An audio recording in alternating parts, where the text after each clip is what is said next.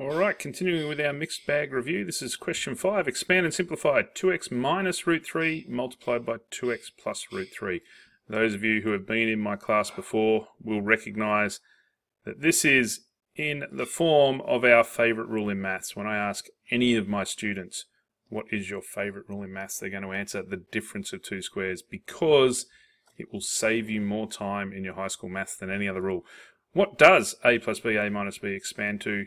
A squared minus b squared. And of course that works in the reverse as well.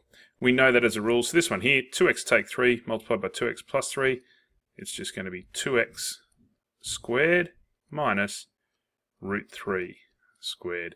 You don't even need to write in that line of work if you don't want to. I would expect all of my students to confidently write down the expansion as 4x squared minus 3.